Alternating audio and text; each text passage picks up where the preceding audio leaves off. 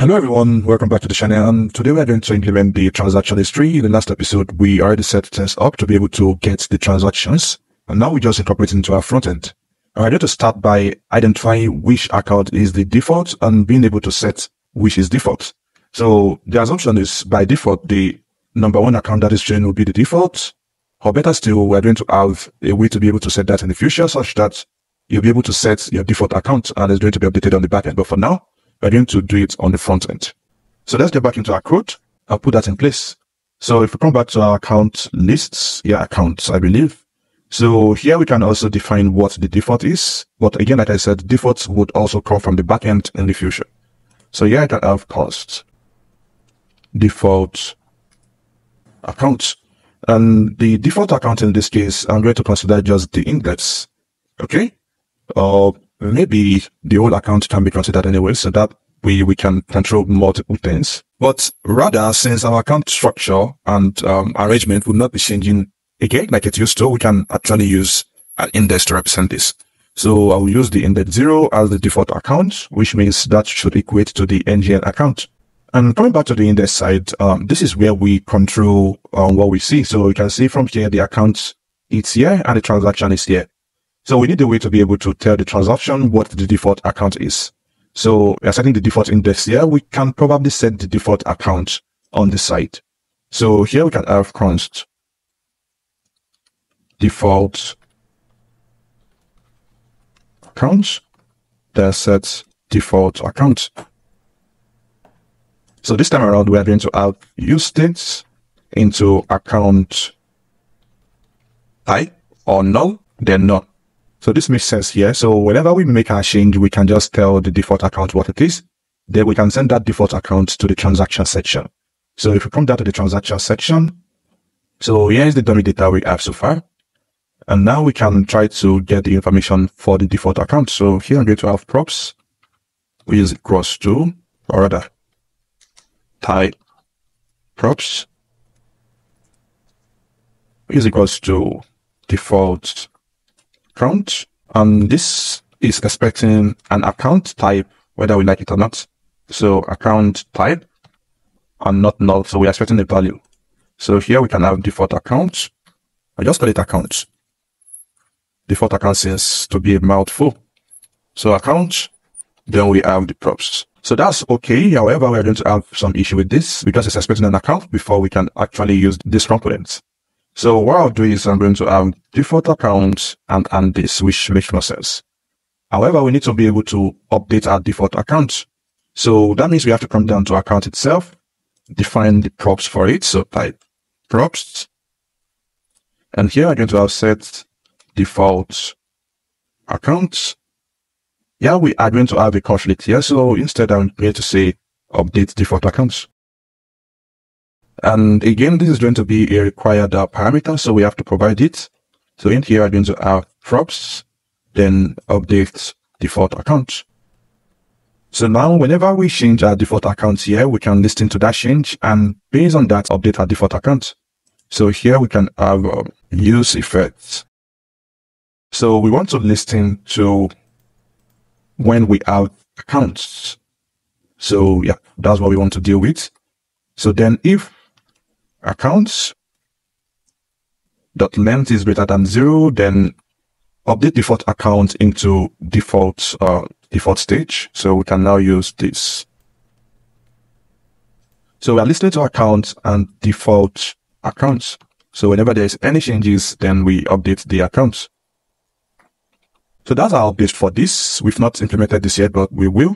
So coming back to the index, we can have update default accounts, then we can just send in our set default account to it, then this should be okay.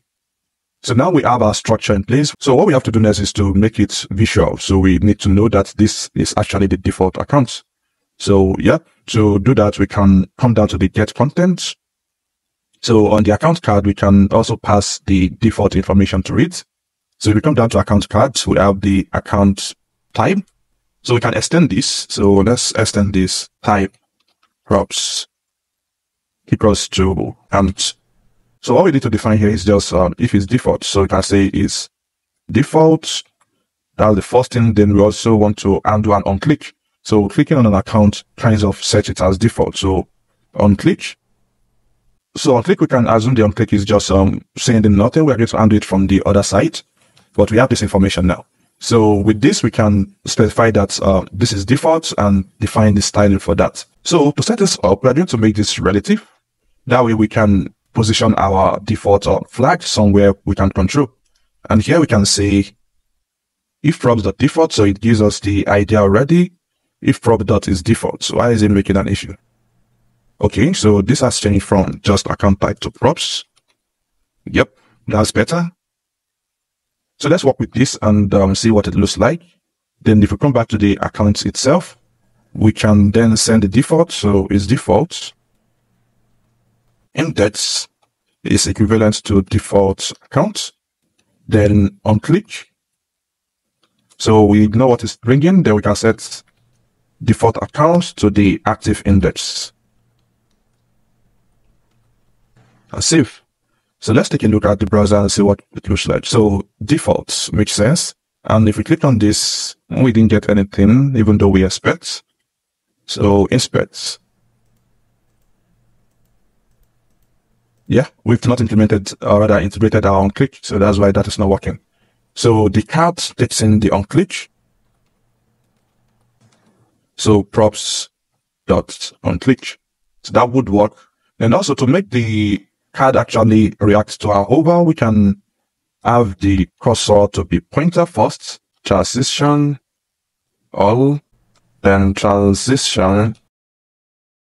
So transition duration is 500 milliseconds. Over scale 105 should do. Okay, let's check it out again. Okay, that's better. If we click on it, the default changes.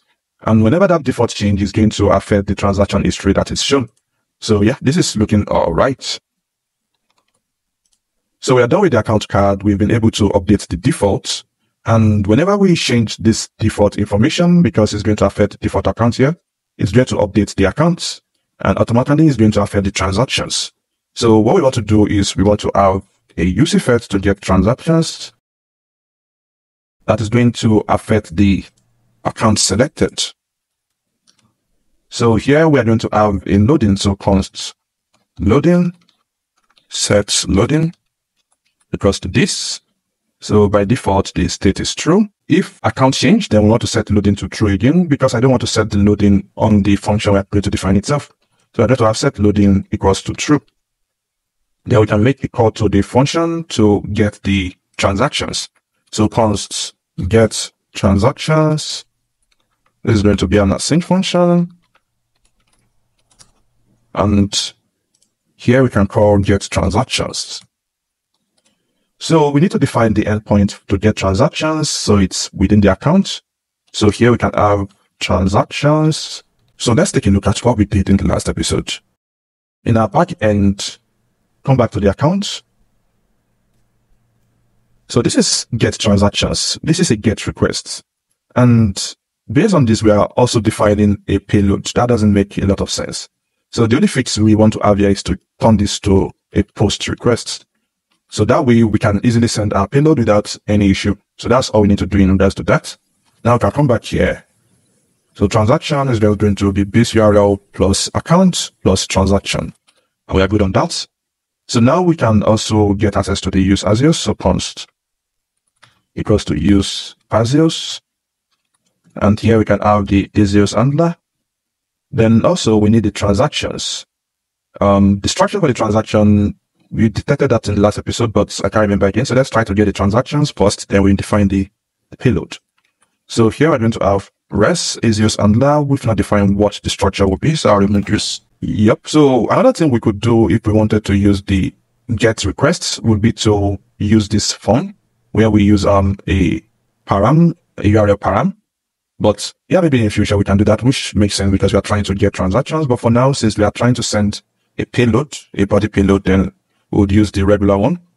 So this is going to be, let's go to the network. So account URL dot transactions. Okay, then this is going to be a post. Then this is going to be a account underscore ID equals to account.id. Then this is going to be an authenticated request, so we agreed on that. So for now, we only want to console.log the requests. Okay, so that's all we need to do here. Let's take a look at what we have. So inspect console. So we have array theory. So we have the account ID, the amount, created ads, the ID, and so on. So those are the information we have. And if we clear this and we switch to this, then we get another information, which is what we want.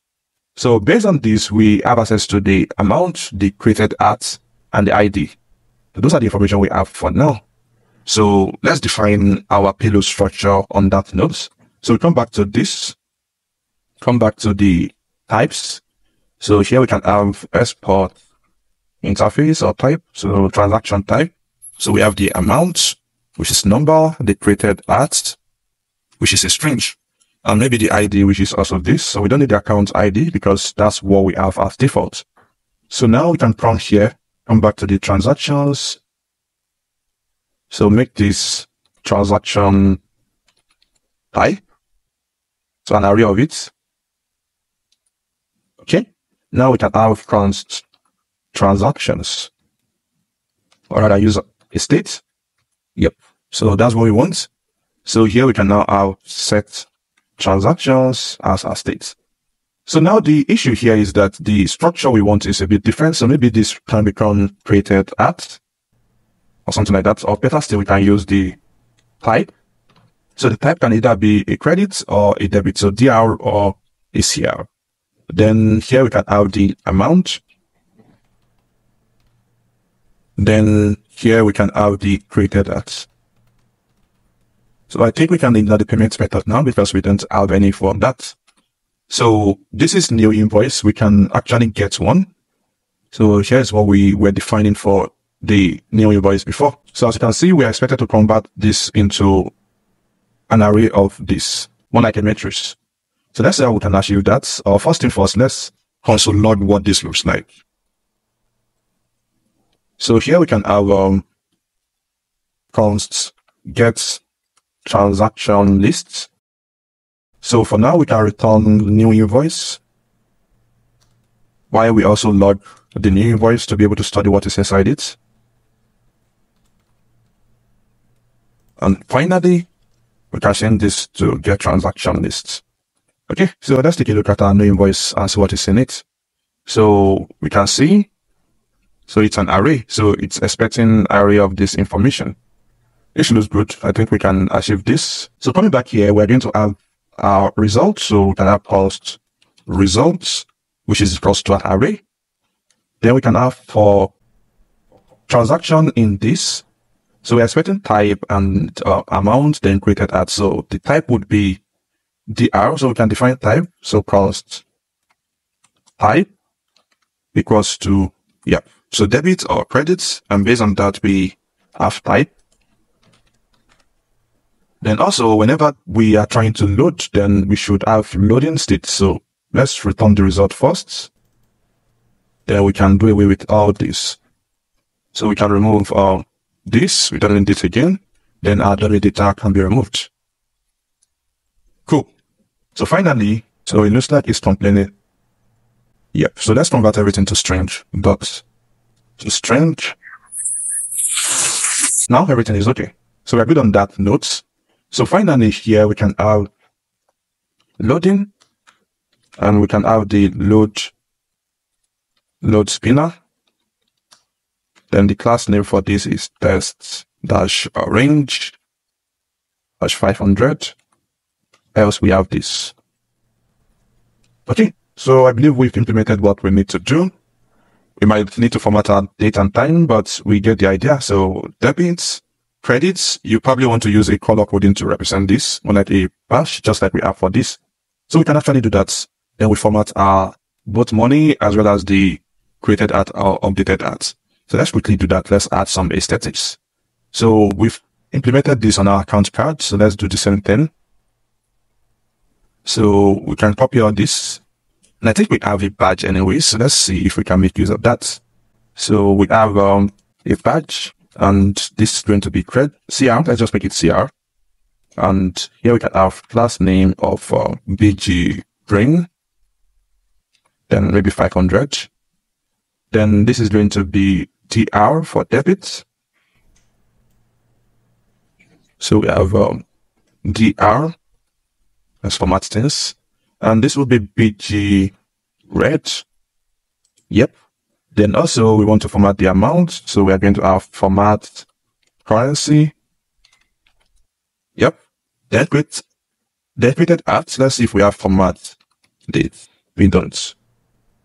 Yeah, we'll leave this for now until we have the format dates. Yep. So it's complaining that the badge is not this. So let's say our transaction table. Yep. So we define this to be string. However, it can be any. So let's have it as any. So as to avoid that. Cool. So now we don't have any issue again. Let's take a look at our results. All right. So we have things formatted. All we have to do next is to format our things, which should make it look good. And if we click on USD, it's fast enough that we don't see the loading, but obviously it did load it. So yeah, we've implemented our transaction history, and I can ultimately say now that we are done with the transaction part. And also the first benchmark can now officially come to an end. So the next one I'm going to be visiting is looking at how we can generate a card such that we can pay into our account. So see you in that. And again, if you've not subscribed, I would recommend you do that to appreciate us. Thanks and bye for now.